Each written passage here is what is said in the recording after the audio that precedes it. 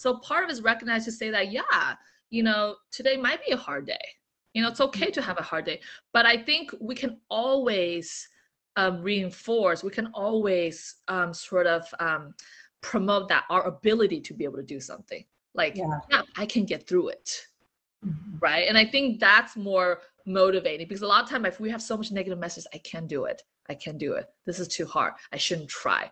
And over and over and over again, that's the message that we send ourselves. That's the story that we have created for us.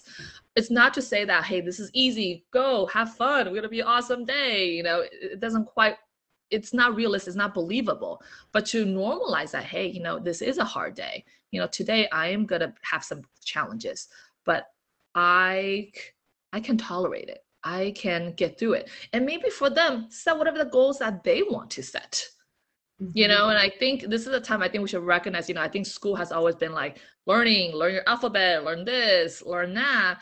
During this period of transition, I think it's good to give ourselves, parents and kids, some permission to recalibrate and set goals that make sense for us. You know, so today it's going to be a hard day. I'm going to just be there and try my best to be in the classroom for 5 minutes at a time. I'm going to talk to one person instead of I'm going to make a new friend.